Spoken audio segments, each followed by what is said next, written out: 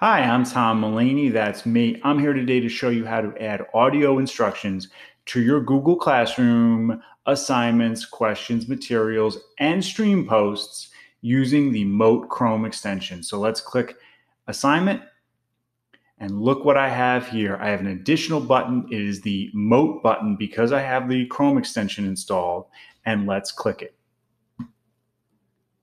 This is the brine shrimp lab report. I need you to add images of the brine shrimp and your research findings. Thank you. I click done. It puts that in there, and then we just give it a name.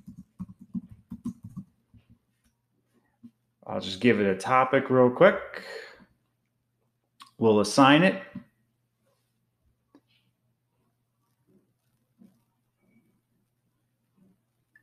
And then in the classwork tab, when we just do that little drop down, you see we actually have this play button. I don't have to go to a new tab. This is the brine shrimp lab report. Now, if your students do not have the Mote extension installed, they will get a hyperlink that they then click on and it takes them to a new tab.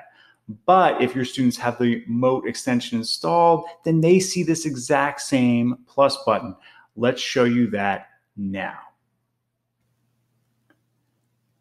So from the student side in the stream, I see that I have an assignment. When I look at it in classwork and then I click down, there is the audio.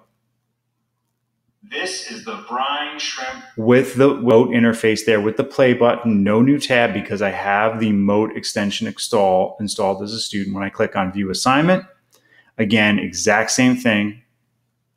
This is the brine shrimp.